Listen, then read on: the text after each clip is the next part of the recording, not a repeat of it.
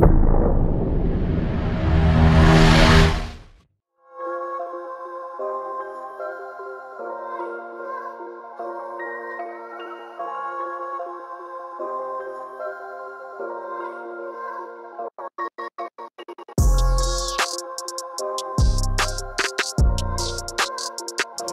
we got in a little, we ain't gonna call it a fender bender, we'll call it a bumper bender. 2 days ago, we got the Max in the mechanic shop at work, and we're gonna go ahead and change the bumper out. I actually got a spare bumper that we got from when we bought the 4x4, and we'll get her swapped out and looking right again.